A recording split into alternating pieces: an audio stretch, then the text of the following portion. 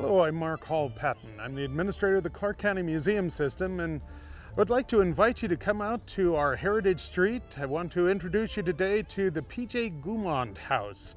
This is a house that was built in downtown Las Vegas in 1930 and was purchased by Prosper Goumond, who owned the Boulder Club downtown, in 1935, and it's been restored to the late 1950s when it was rebuilt. So let's take a look inside and take a look around.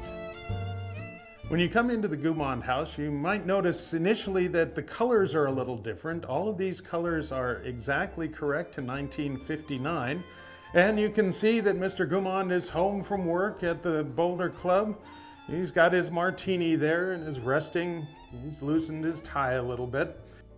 This home is restored to the time period of the late 1950s. It'll show you how people lived in the Vegas Valley at that time.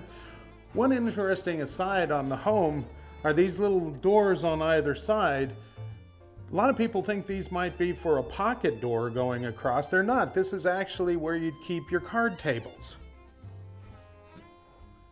So you had your card tables and your chairs available when you had friends over.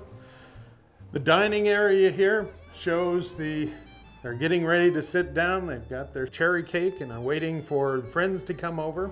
The home was rebuilt in the late 1950s, so we restored it to that time period, but it was the first home in the Vegas Valley to have an in-ground pool and originally had a full basement.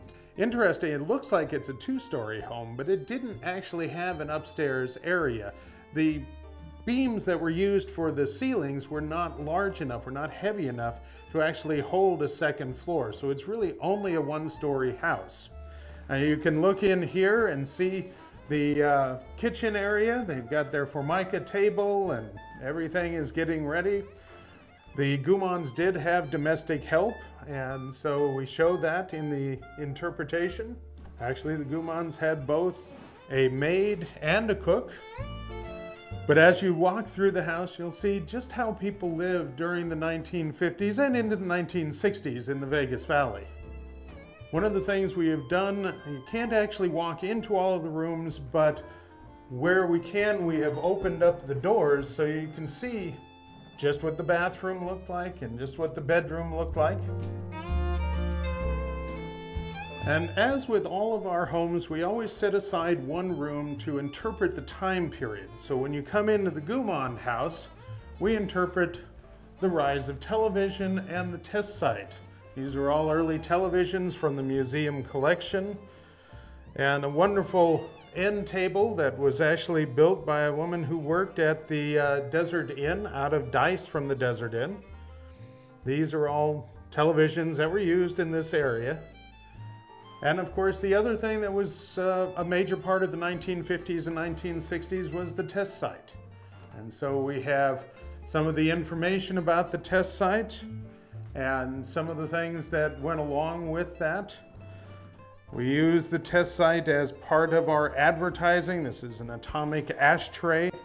One thing, this is Melmac down here. Melmac is actually the substance that survives the closest to the epicenter of an atomic blast. And as I always like to point out, this is the earliest cover article about Las Vegas that asks, is the boom overextended? Now this is in 1955. There's nothing new under the sun. We also have a small exhibit here about the last of the civil defense shelters, the bomb shelters that were here in the valley. These were actually throughout the valley, and we were ready just in case, and thankfully we never had to use them.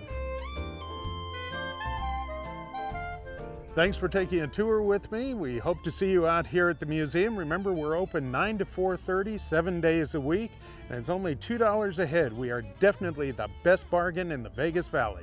So come on down.